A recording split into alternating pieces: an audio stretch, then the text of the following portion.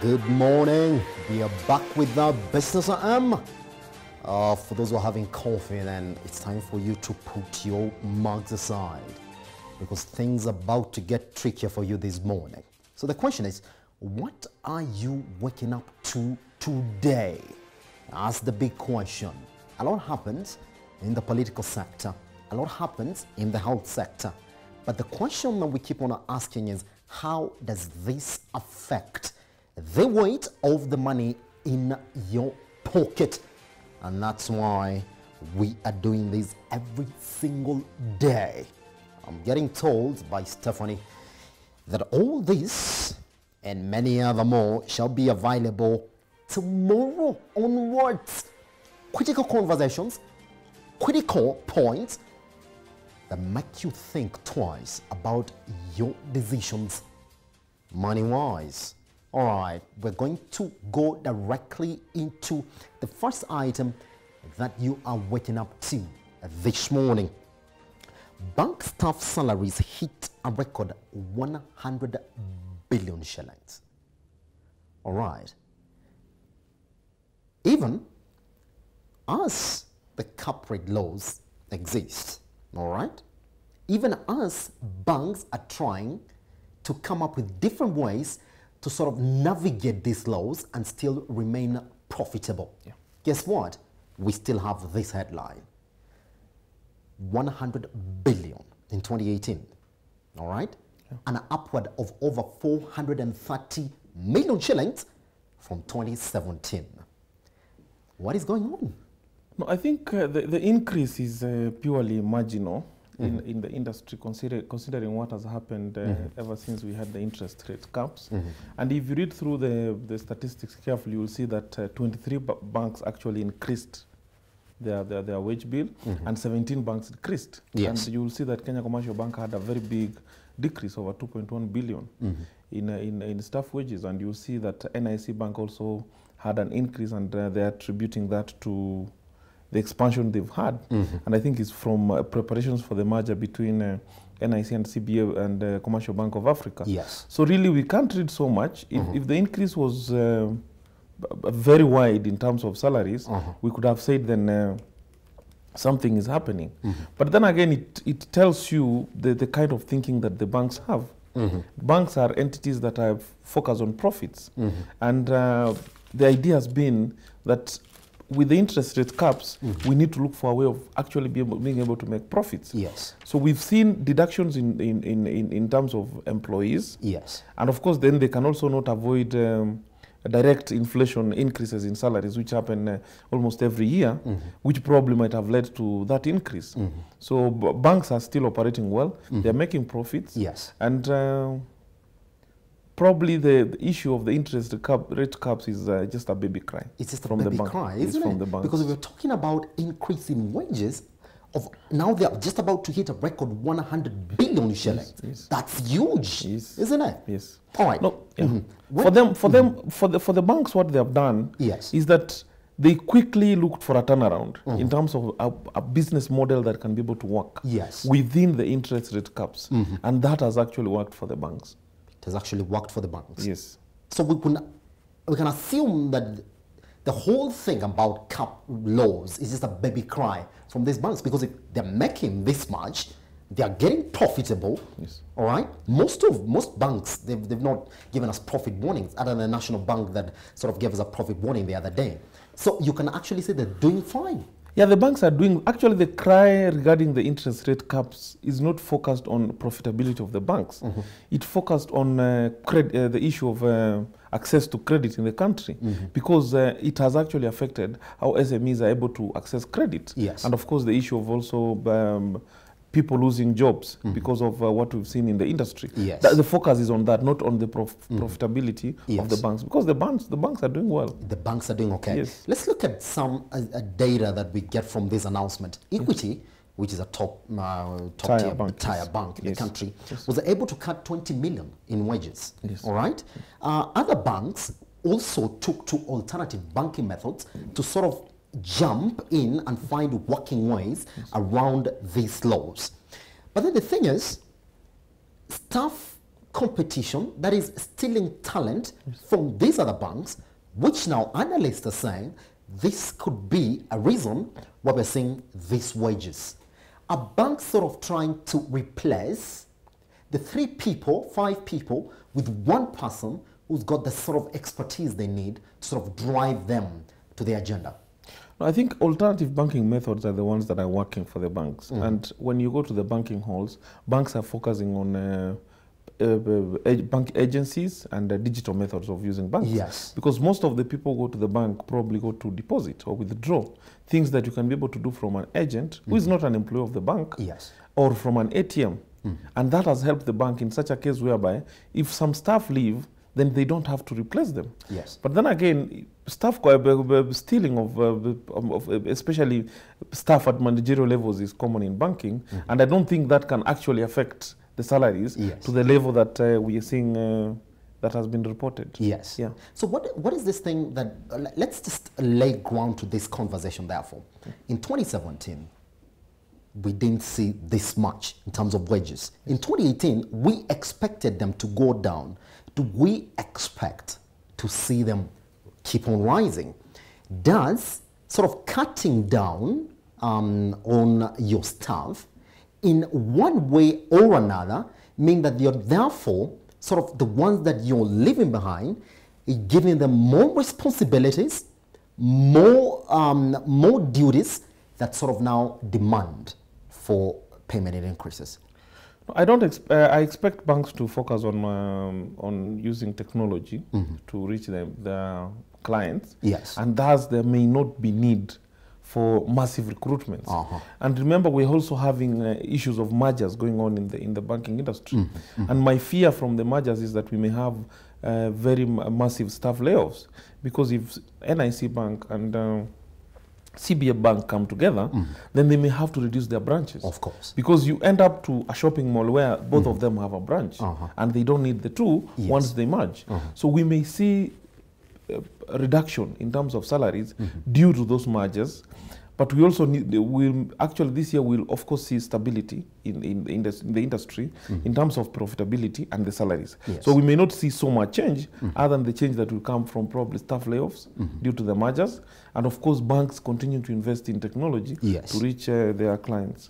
Yeah. All right. Just when we're talking about technology and alternative ways of trying to find ways to work around these laws so that now banks remain profitable. Stanchart, yesterday, he launched Innovation Lab to collaborate with fintechs. The question is this. Kenya, we would say, has a banking culture that they're trying to change now due to these laws. Remain profitable, sort of find alternative ways to cut down on expenditure and make more profit. You would say that one way is to lend to the government, which has been majority banks have used to remain profitable, actually. Now, Stanchart goes and launches a fintech lab.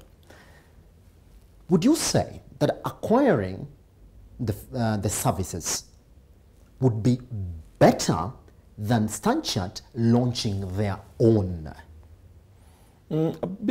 Business outsourcing is what is key in the economy right now. And most organizations are moving away from trying to set your own and looking for an expert in that area so that you can be able to partner with them.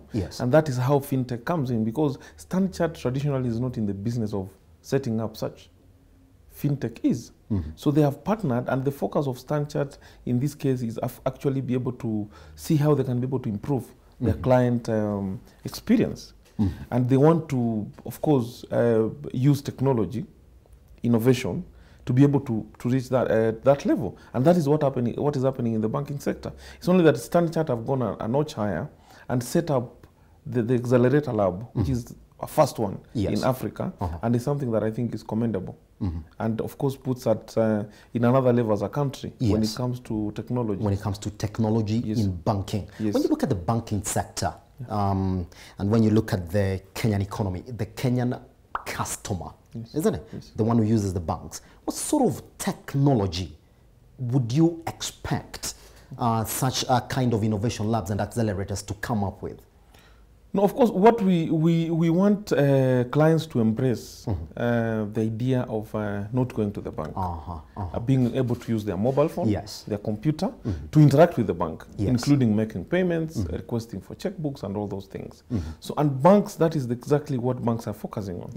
Pushing their clients to using the gadgets that we have, because remember, Kenya has the highest in terms of mobile phone penetration in the world. So many of the Kenyans use mobile phones, and that is what the banks want to capitalize on. So the moment you push people away from the banks, you can be able to see profitability increasing, and of course fixed costs going down, because having a bank and managing a bank in itself, it's very expensive. And most of the services that we need do not necessarily need you to go to the bank. Yes. All right. Now, the fintechs have been known to sort of look at the banking sector and drive innovation around every aspect of the banking sector. Whether it be deposits, checks, and whether it be the customer relations and all that. Would we move to a point where we're saying that the Kenyan banking sector, despite internet penetration and technology penetration now, and IT as well, would you say that we would have a well operationalized banking sector that really 100% relies on technology to drive its resources? No, we'll get there. I mean, when you look back 10 years ago when I was in campus, I used to walk around with a passbook. And I could only withdraw money from my branch, which was a Post Bank Kidurai branch. I could not get money from another branch because there was no local area network and to connect there, and a wide area network to connect the bank at that time. Now, 10 years later, checks are clearing within 2 days. You have RTGS systems, which we didn't have. People are able to access monies from their mobile phones, including deposits and withdrawals. And the traditional banking model is actually disappearing, and we are embracing technology. And as a country, we want to see a level whereby most of the users of banking services move to that level, so that banking becomes easy. Of course, then fintech have to address issues like artificial intelligence and the issues of cybersecurity, which is also key in such issues. So that brings me to the next and last final question on this. When they look at the cost, because you're trying to address a culture that has been used to going to the bank. Now, we do have a lot of agents across Kenya now. That's something that we've seen come up in the banking sector in the country, where you can sort of get banking services, nearly almost all of them, from just an agent seated right outside your door. So now, since we're talking about technology and sort of making it more efficient to that side, would you say that this would also have an implication cost, therefore, because there will be a lot of sensitization and training and sort of assimilating the client base in the country to this sort of technology that we want to rely on now? No, as long as it's for good cause, I don't think institutions have a problem investing in the technology. The cost might look high, but in the long run, you have a lot of savings.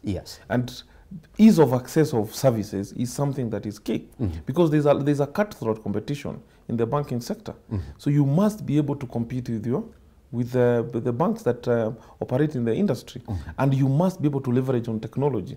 However high the cost might be, in the long run, it will also definitely be very cheap for the organization.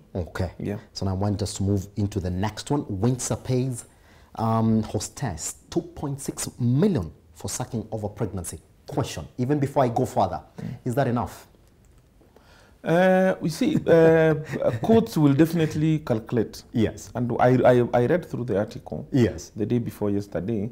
And how it has been calculated, for me, I felt it's fine. It's fine? Based on her position and the kind of package that she's been given, it is fine. It will never be enough, especially when you compare, or when you consider emotional stress from such a sacking. But then again, there has to be a method. There has to be a method of calculating that. And the judge has done it. It is up to Windsor to either accept or, of course, now be able to go to a higher court to hit back or appeal. Which opens a conversation. Are Kenyans really aware of the labor laws and constitutional rights they have before taking up employment? No, I think what happens is that we might be aware of the laws. Yes. But employees are normally put in very desperate situations. Uh-huh. That job creation in the country has been a challenge. So there are no jobs. In any case, people are being laid off in industries. Manufacturing sector, companies are closing down. Yes, yes. So an employee in a very desperate situation will actually take whatever that comes his way. And companies have become clever enough in such a way that they draft their employment contracts to suit them. So when you read some of the clauses in the employment contracts, they're actually legal because they actually don't rhyme with the labor laws we have and the constitution. Yes. But they want to use that so that they can be able to box in the employee and accept whatever that comes, Yes. which is actually wrong. But it's good that most of the employees who've been in the sector have actually taken their time to understand what their rights are. Yes. When they're in employment. Yes. Yeah. When I look at, I was trying to sort of look at some of the contracts that have been given personally Yes. in other job areas that I've worked in, then I found out that key ones are missing. Here's the thing, there's some that say this, you can only be fired, right? Yes. You can only get fired immediately, therefore, if there is misconduct. Yeah, true. And misconduct also comes at a certain level because you have to be listened to as well. And there are different levels of misconduct under this clause as well. And then poor performance, which is now relatable. And then we have physical incapacity, all right? And then we have retrenchment, which must come eventually. But now, illegal strike participation, these are the clauses that people that are never included in the contracts. The majority of Kenyans are given to sign when they're seeking for employment. And now the last one that I found really interesting is that if you work at night, your hours should never reach 60 hours. But now we have cases of people who even extend beyond the 60 hours. So now, should you feel that your rights as a worker, they're getting violated, and some clauses here have been broken, upon receiving of that contract, I know you have the right to sign it or not sign it, but you need this employment. Yes. What are the steps that you should take to make sure that those clauses are inserted inside there? I think, as we've said before, jobs don't come easy. Yes. And as an employee, you have to weigh Yes. between rejecting to sign or seeking clarification Yes. and, of course, losing the job.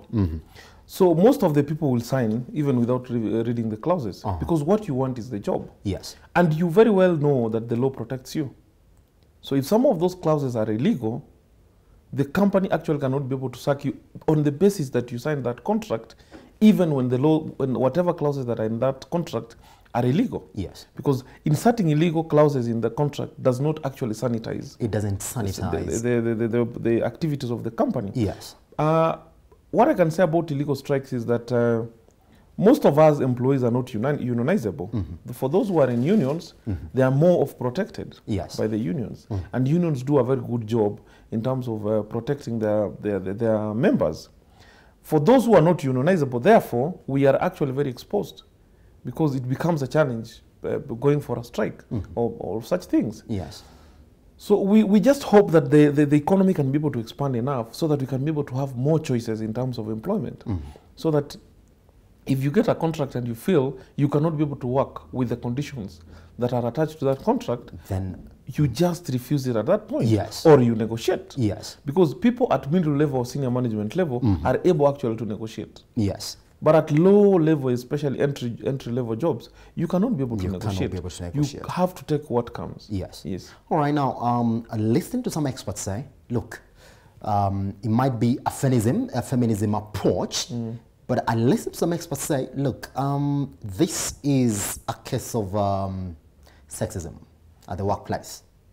That it's easier to overlook cases that come when you have women working with you because you have to contend with them at some point, leaving you for a long time to tend to family issues, especially maternity leaves, all right? Yeah.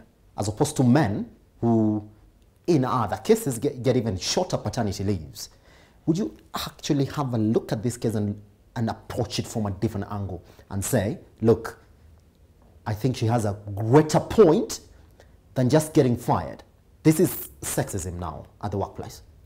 No, I think the Windsor case exposes what our women go through in employment. Yes.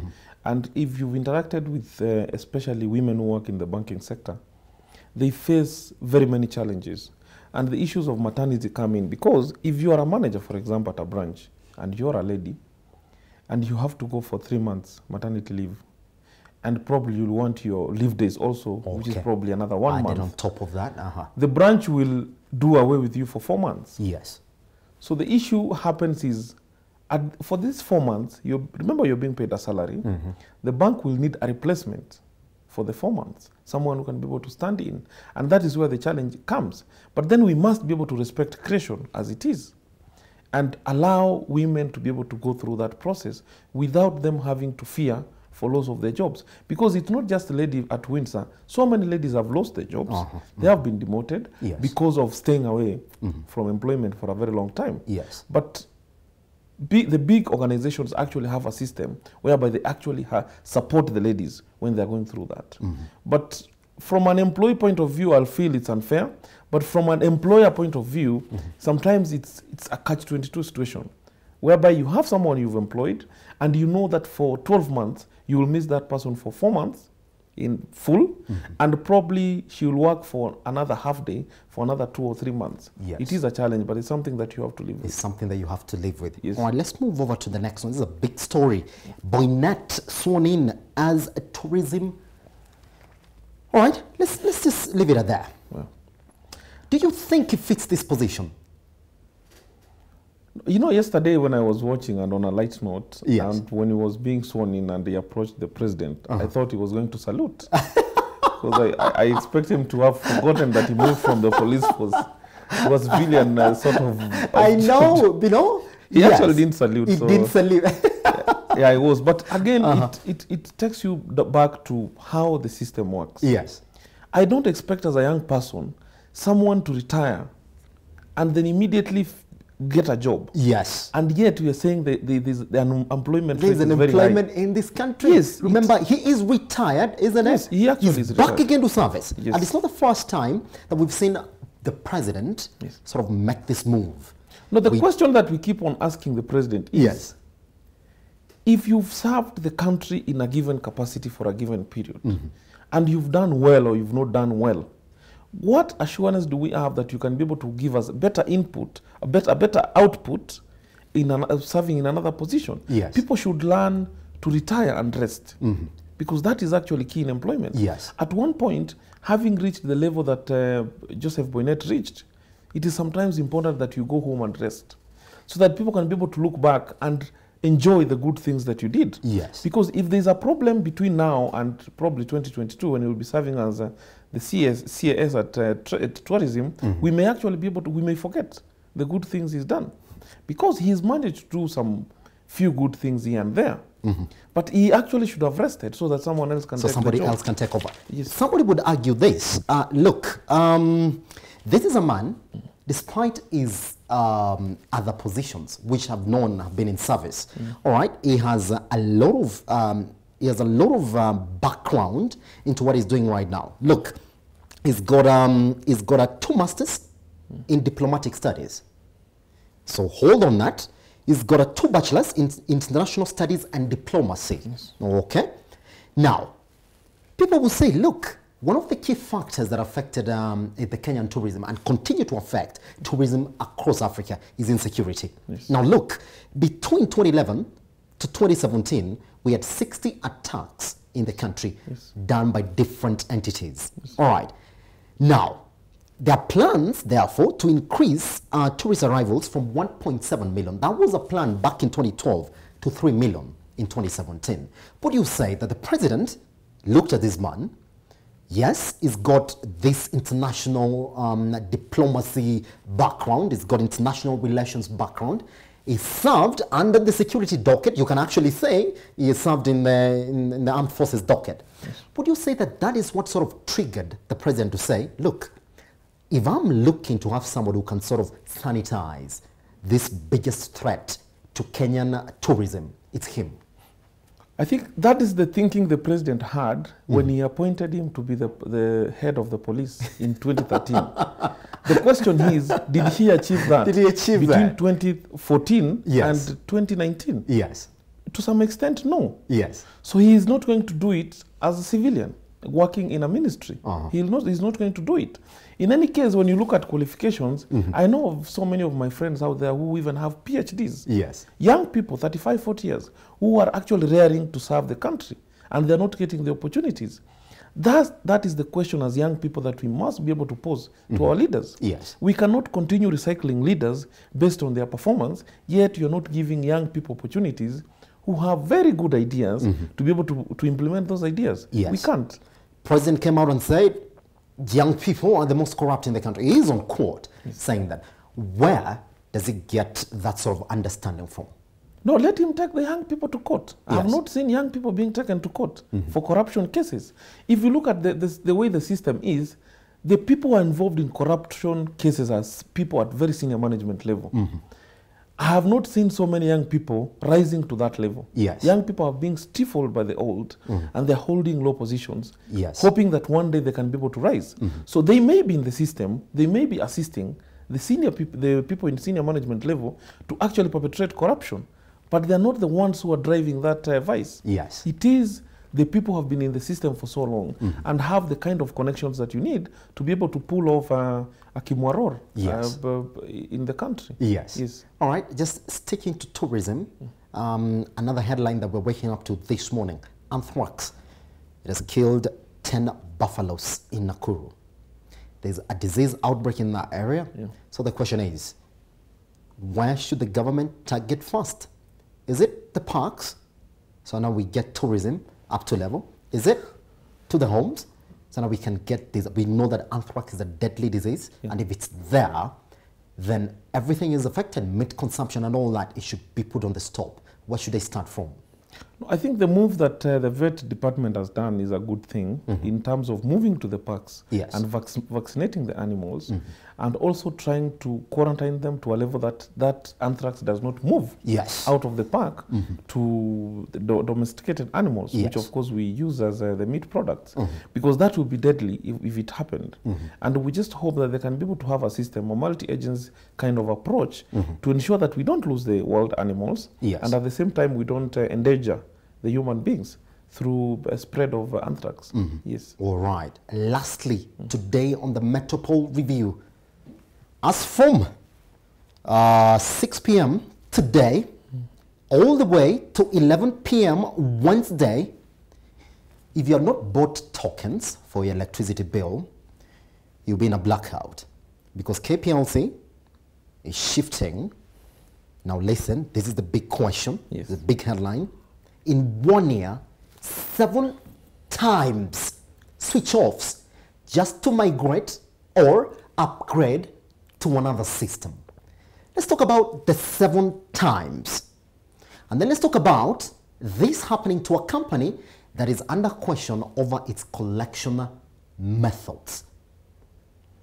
The issue that KPLC has had for a long is actually what is being exposed by what they're doing. Yes. We've had very corrupt individuals at KPLC. Some of them, of course, they're facing court cases now, who is the CEO and a whole lot of line managers. Yes. And it points to a level whereby they never thought through the kind of system they wanted to use to run the prepaid system.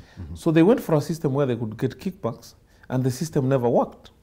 So they are having now challenges of having to keep on doing something to the system so that it can actually be able to perform. And that points at the procurement procedures that we've had at KPLC. An organization the level of KPLC should be able to invest in a very good system. Something that can be sustainable for 10 or 15 years. Of course, with minor changes, because systems, of course, have to be upgraded. Isn't it? But we don't want to have the kind of upgrades, because we see Safaricom doing the same, and the other companies that rely on technology, they do upgrades. Even banks close on a day or Saturday to actually do the upgrades. But the fact that it has happened 7 times, seven times in a span of 1 year, it raises the issue of reliability of that system. And then the thing is, during these turnoffs, remember, they've lost 192 billion shillings. Is that not such a high amount of money to make somebody think, wait, we need to think of a better way to sort of go around our upgrades? I think, okay, the other challenge that KPLC have is they have a live system. A live system in a way that we are using it every minute. Yes. Dealing with such a system is a challenge because you can't, if you switch it off for a few minutes, you may not be able to achieve what you want to do. Yes. But now with the new management at KPLC, I hope they'll be able to relook at the issue, realize that we actually rely on KPLC and come up with a system that can be able to be sustainable for a long time. Right. Because the systems are out there. But the question I want to ask Kenyans, have you bought your Have you bought your tokens? Have you bought your tokens? All right, have you bought your tokens? Or you will have a dark night. Or you have a dark night. Yes. You know, I know how it feels for you not to have lights and your neighbor has lights. Quite uncomfortable. Guess what? If you have not bought the tokens, run up, because KPLC is going to turn off its prepaid service in just a few hours. All right, so that now they can actually start upgrading the system. We just hope that once they are done with it, you'll be back on the grid. And so if you are at work and you never bought them, call your caretaker, call your family members who are at home. I know your kids are at home right now. Tell them we need to buy the tokens just to survive all the way to Wednesday, 11 p.m. On that note, we end the Metropol review.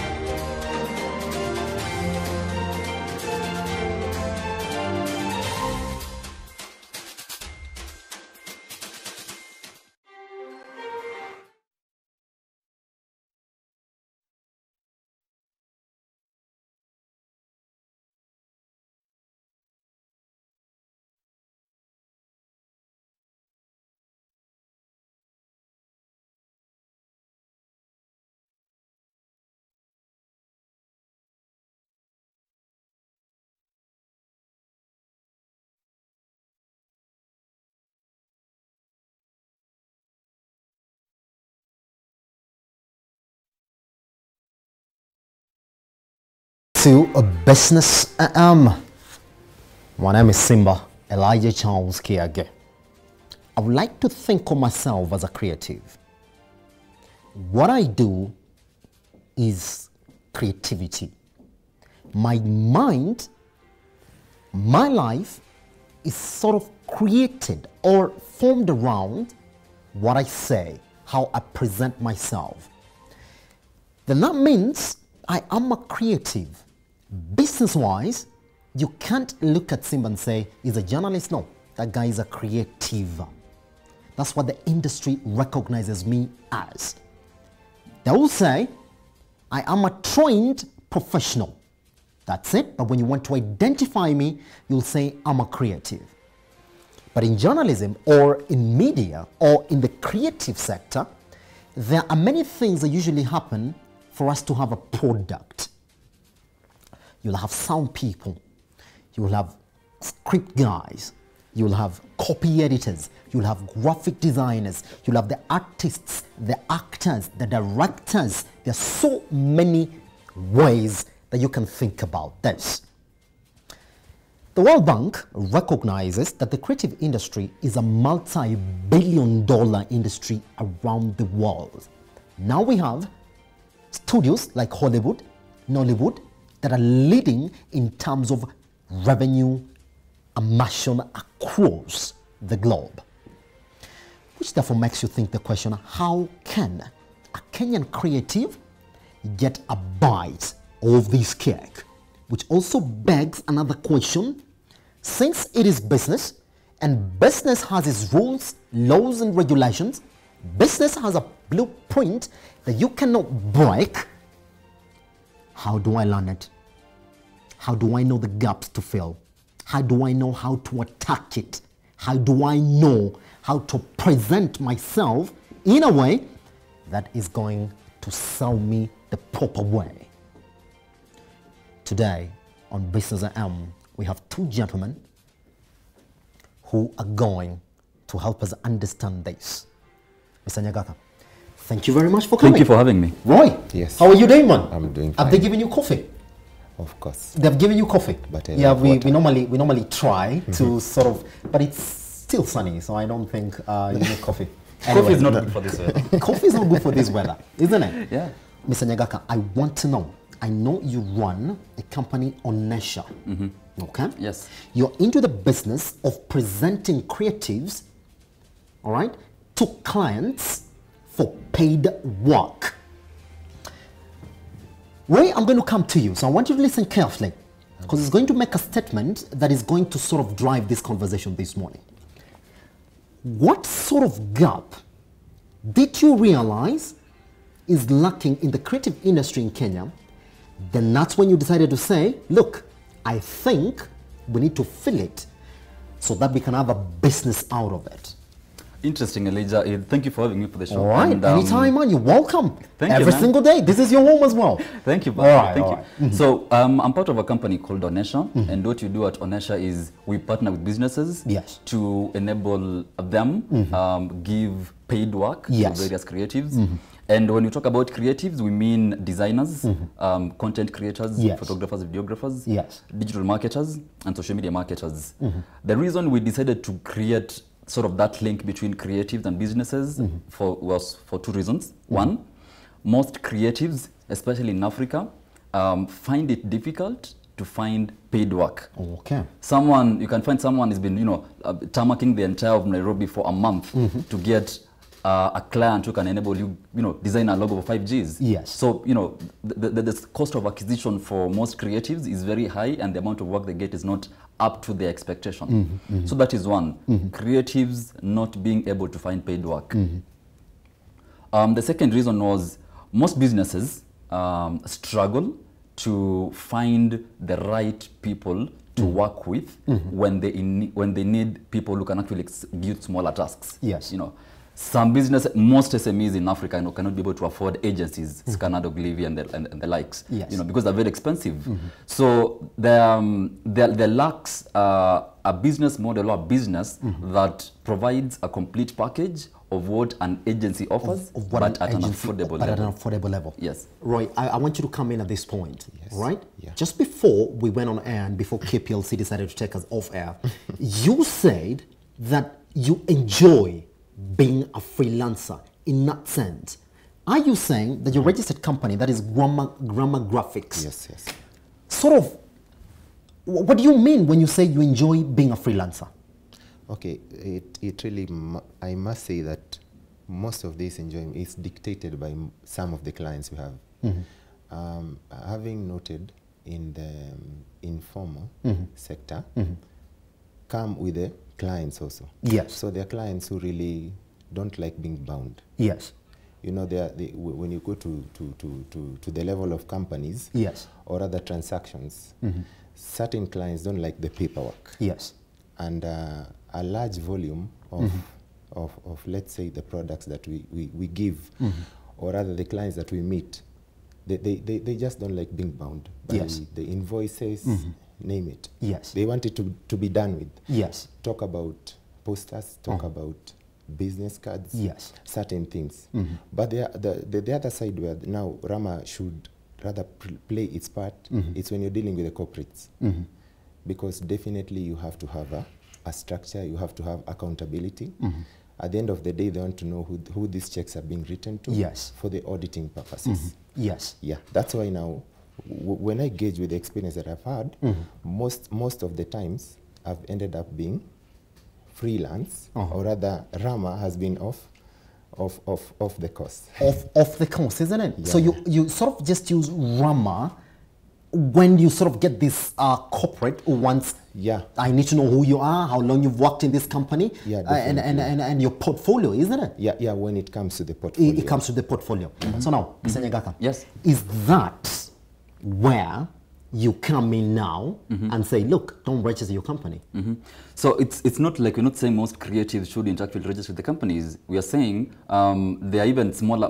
If you look at how the creative industry is structured in the country, there are very, very small players in the creative industry who, if they were to do some work collectively, the output would be much bigger than Yes. them doing things independently. So I want you to listen to what Roy is saying. Sure.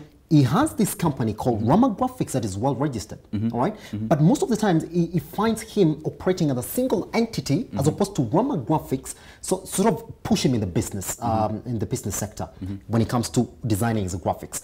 Do you think that is all right, or should he continue to push Rama Graphics?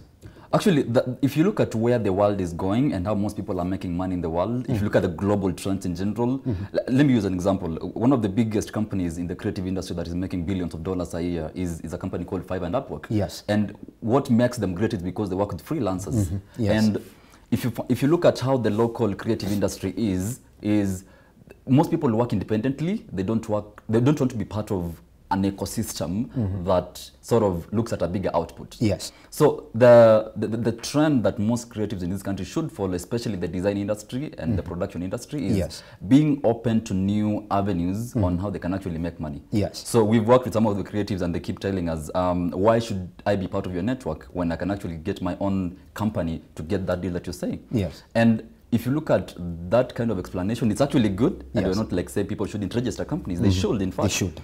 But if you look at the mechanics of or the unit economics of them doing some of the things independently, they find it difficult for them to achieve some of the things. Yes. And he's mentioned something very interesting. For example, most creatives don't want to deal with clients who require invoices, contracts, and all those things.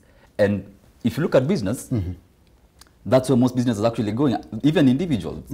Because of the tax compliance and all those things, people will want to have invoices of everything they're doing. Everything they're doing. Would you therefore say, I know you've spoken to some of them, and Roy, I want to really listen carefully. Yes. Because if Mr. Nyagaka says something that you really don't agree with, please come in. The creatives in the country have been blamed to just having the talent. You can say that we have talented people in Kenya when it comes to the creative industry. Especially we have talented graphic designers who will do even more for these other corporates and sort of represent themselves in a good way in front of their clients. But Roy, you have been blamed for neglecting one side, the business perspective to your talent. Is it true? Okay, well, What you find, you're just good at graphics, that's fine. But now when you're told, okay, now how much have you made this year from these graphics? You have nothing to put onto that. okay, it's what? It's a 50-50, it's a catch-20, in the sense that you could probably have, you can account for what you've done. Sorry for my voice. It's all right. We talk about the paperwork, but in the industry, I would agree with you in the sense that you can be a creative and then the entrepreneurial side of it. There is kidogo a challenge. Yes. Yeah. Because here you are trying to create. And in the creative world, you create and you don't create everything every time. Yes. It's based on passion, it's based on moods. We are artists. And then at the same time, you have to think about books, accountings, how to better this business, how to compare. It takes an extra. It takes extra, isn't it? Yeah. And so are you agreeing it's indeed true? Of course, yes. That much I will agree. Yes. Truth be said, I will agree. You'll agree with that? I will agree because here you are creating and you have to play a counter at the same time. Yes. And a marketer at the same time, isn't it? At the same Advertiser time. at the same time. Advertiser at the same time. Yes. That's a challenge. All right, Mr. Nyagaka, you've really spoken to these people that you're trying to get on your platform, that's on Nesha platform. You've known where they come from. Here's the thing, what sort of market responds to these clients? To these designers and creatives? That's an interesting question, Elijah. If you look at most of the clients dealt with for the past 1 year, almost 500 plus businesses. Yes. Most of 90% of that segment are small and medium enterprises. Yes. Why? Because their budget to the creative side of their business is very small. Yes. In that they're limited to only people or entities they can actually afford. So the reason why businesses find it interesting to work with Donesha is because we have a pool of creatives that we can actually choose from. Which I wanted to ask you. Yeah. Now, Roy, I want you to listen carefully. Yes. But there's a pool. So I want you to tell me, is it not easy for you to sell one person to a client because you believe in this person? Take Mr. Roy now. I will know he's done a job somewhere. It looks amazing. As opposed to having a pool of people who the company would sort of look at and say, okay, who do we go with? How does a recommendation to the clients then start? So the way we've built our system, recommendation system, is we use a technology platform that aggregates who is the best person who is suited for the skill and for the requirements of the client. Some clients might require very specific things that require very specific attributes and skills from a designer. Right. Is it possible to look at a graphic designer from a pool of graphic designers, just through a small portfolio of whatever they've done, and sort of pick the best out of that? Okay, quite frankly, we are graphic designers. We know how to doctor things. Yes. So you can doctor a portfolio. So picking someone or someone's experience out of a portfolio, to some extent, or to a larger extent, some clients really get dissatisfied. They come to you and they tell you, I was duped into believing he can deliver. He can deliver. Based on what I saw. Yes. But when they look at the work now, or rather you are accosted by, do this for us in 2 days. Yes. That's where now the drama begins. You find someone cannot deliver. Yes. Or rather the portfolio that they had was not theirs. Yes. And sometimes when you go to clients, you find them, the common question they usually ask you is this your job? Is this really what you did? And if it is, give us a sample. They want a sample away from the portfolio to believe. What does that tell you? It tells you that some of these portfolios that people put online, or rather they present, are never real. They are and that's an interesting question that he has brought in. Yes. And that is the hassle that you want to save clients. Yes. If you look at a client will spend, when you're trying to decide who to hire, you'll spend 90% of your time trying to understand, will this person deliver the job? Will this person deliver the job? So what Onesha we do is we vet all these people before we present them to clients. Yes. We have to give them sample tasks before we present them to the clients. We have to vet their skills by doing physical interviews. We have to use an aggregation platform on what price fits what the client wants. Yes. So when clients come to us, they know the pool of people that we have, they are fully vetted. So if there is any risk to be taken, it's Onesha that takes the risk. It's Onesha that takes the risk, isn't it? Now, Roy, I just want you to either agree or disagree to what Mr. Nyagaka is going to say next, all right? Because it represents the creatives and especially people who work for your side deeply. I know you've looked at the market in Kenya, what people are going for, what they need, all right? And you will say that these market forces, all right, are the ones that are affecting the creative content market in the country. So what will you say are the top, all right, market forces that sort of make the likes of Roy, therefore not make money out of their entities? Yes. I think the number one contributing factor on why creatives are not making money in this country is because they don't know how to sell themselves. Roy, you'd agree? You'll find a designer. It's interesting, actually. You'll find a designer. I'm very good in motion graphics. I can make for you good logos. But the way I present myself to the market, I don't have the skill to present myself. Roy, that's the first one. You don't know how to sell yourselves. I need you to talk to me, man. Is it true?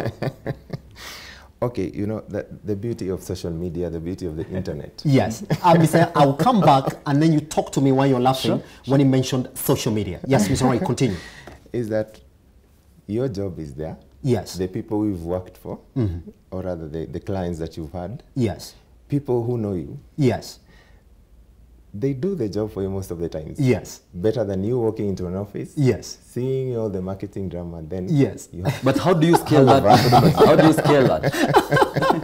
Roy believes, look, the people you worked for, the social media, you can sell yourself through social media, and you have referrals that of the people that you worked with. They will say, Roy is a good graphics designer. Then you laughed when he talked about social media. If you look at how, I mean, some of the creatives we're helping, actually them, we help them market their work on social media. Yes. Because if you look at, I mean, social media is not one of those things that you post, okay, I'll post my logo today and get a client. Yes. You have to have a sort of a strategy that enables you say, okay, today for this quarter, I'm going to target this set of clients with this set of work that I'm posting. Most creators don't have that strategy. You know, they say, okay, I market myself on social media, but if you look at what they're posting, it's not consistent. It's not with consistent what they want to whatever it is they market. want. You know. Roy, I want you to get back at that, man. Is it true that you really don't know how to sell your product? Okay, let me make one thing clear. Yes. First, it takes time. It takes time. There's one thing, when I got into the graphics, Yes. There's this notion that most people have. You will make money overnight. Yes. You want to be Richard Branson tomorrow. You want to be, you want to, Yes. you know, it doesn't happen overnight. Yes. It takes time. Yes. You have to be patient. And then, of course, you have to be aggressive. You have to have that mind. You have to do research. You have to research about people online, of course, and then the people you know. There are those people, obviously, you've seen who've been in graphics before. How do they do it?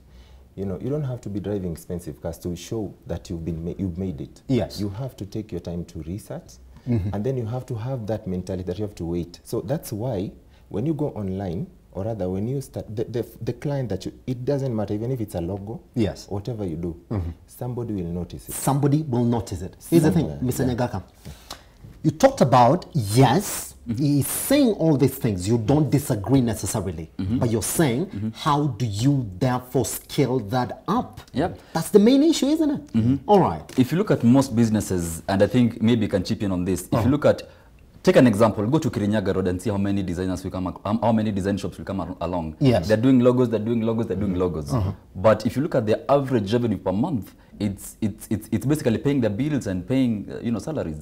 So that's where Onesha comes in. How can you help those 20 designers in Kirinyaga Road who struggle to market their work every day to access clients across the continent? Because one of the advantages of Onesha is we have the ability to scale. We have scaled our platform and we have a bigger chance of scaling the platform to other countries. Yes. We have clients, we have designers from Nairobi, from our platform, Yes. who are delivering their work to clients in South Africa, Nigeria, Yes. and Europe. Individual designers can do that because for you to service a client in Lagos, you have to understand what does the client in Lagos need. A client in Nairobi will have different requirements from a client in Nigeria. From a client in Nigeria. So when we present our creatives to clients, we're able to brief the designers. Yes. This client in Lagos requires ABCD, ABCD. Can you do this? So that's now one of the areas we want creatives to understand in terms of how do you serve different customers in different markets. Customers in different markets. Yeah. Right. Yes. I know there's a company that you have called Rama Graphics that sort of represents you anytime you get this big business gigs that sort of need you to approach a corporate or corporate approaches you. All right. But here's the thing though. I want to ask you this question and I want to be very, very precise with it because we only have 4 minutes, I'm told. Is there a need for creatives in the country? I know there are people saying, those representatives, Mr. Nyagaka, I'm not saying this because you're doing it, but it's already there. They're ripping us. I don't understand why I need to present my graphics to Mr. Nyagaka at Onesha to represent me to a client, all right?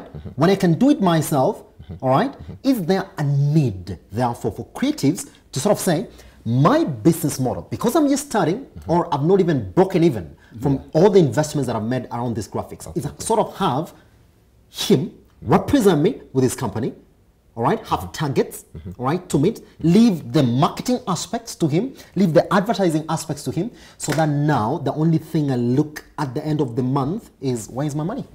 Because I've delivered. Is that what we need? Yes and no. Yes and no. Yeah. Let's start with the yes, quickly.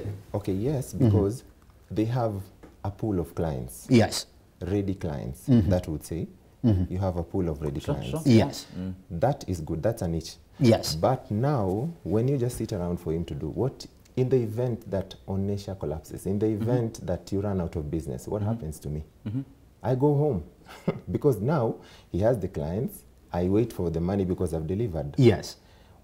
What is the, now? What is the difference now between that and being employed and the company's run out of money and you've gone back home? Yes. So, the red line there, the red line there that I really need you to attack, is that the mentality that you sort of run into when you're trying to sell to these clients? I mean, if you look at you have to look at, for example, if you look at from the creative side in terms of, are we getting assurance of paid work from Onesha? Yes. Actually, if you look at the designers whom we are currently working with, 90% of them have paid work at least every month. Yes. At least every month there's something we're paying them. That doesn't mean that they sit all day and wait for work to be given by Onesha. You also have to do your other things. What we are saying is we're coming in to enable you, open new channels of customer acquisition that can enable you you as a designer either have access to bigger brands you can work with, or have access to newer markets that you can actually deliver work. Yes. We have one of the creatives that we work with actually at the moment. He says, Bernard, you're sending me too much work. You're sending me too much work. Yes. I think now find someone else to do.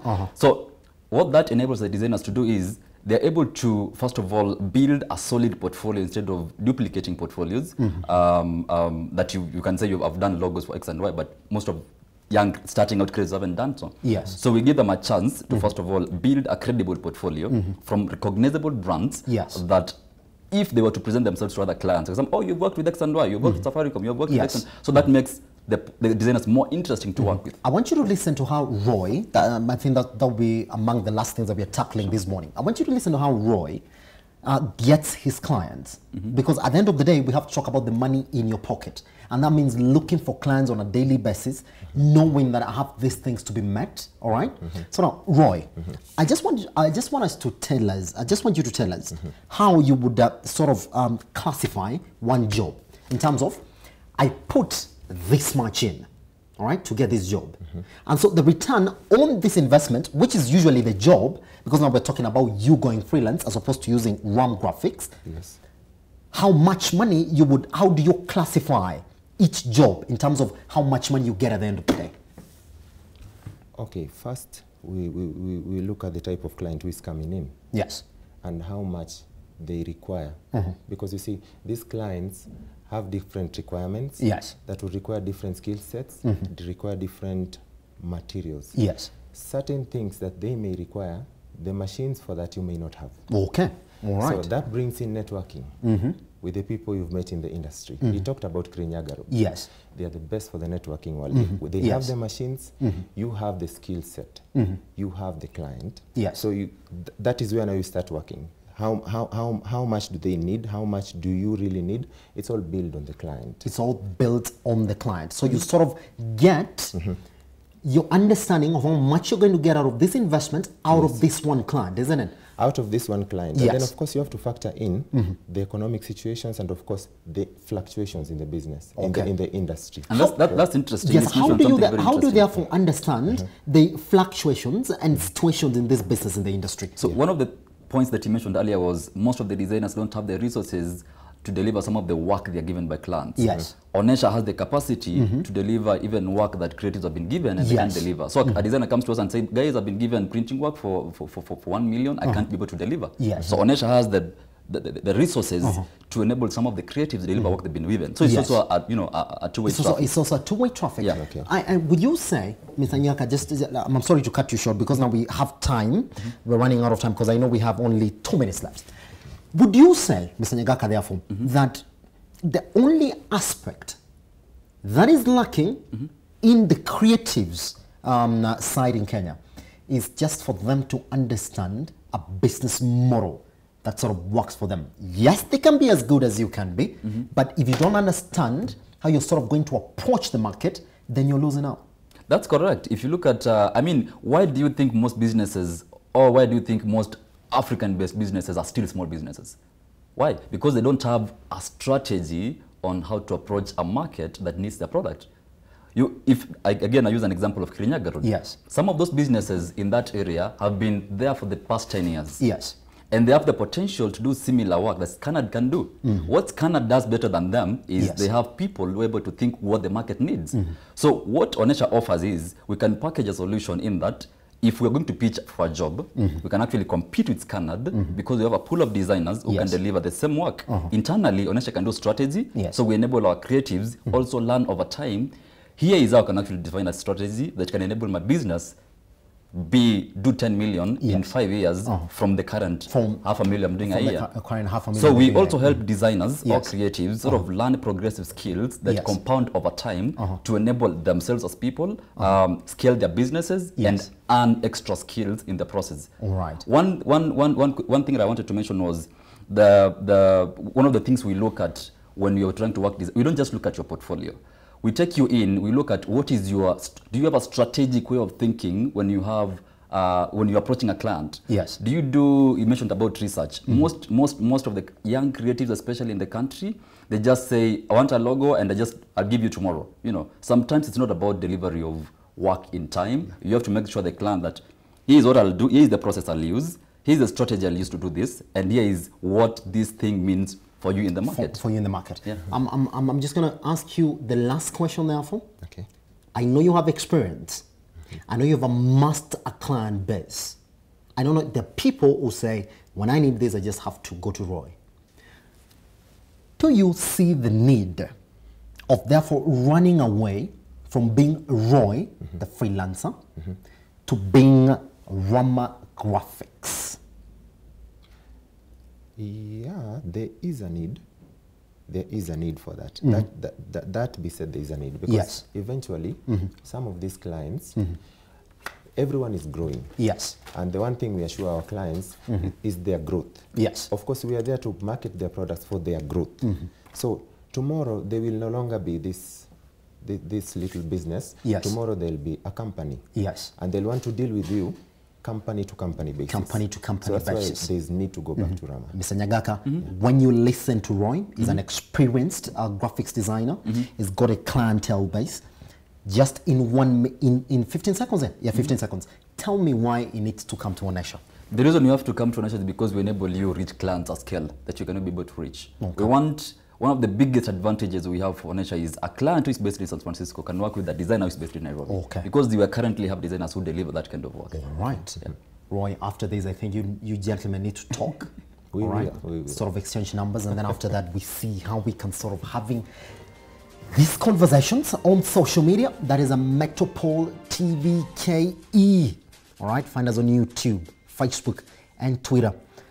I was told they're still making my Twitter handle, so I'm actually there at Charles_Kiyage. Ask me any question. If you want to talk to Mr. Nyagaka, I'll be right there answering those questions for you. Guess what? It's been a lovely 2 hours on Business AM. You can get me again at 1 p.m. as we go through the business news at 1. And then tomorrow, and the day after tomorrow, and even Friday. All right. Good morning. Good day.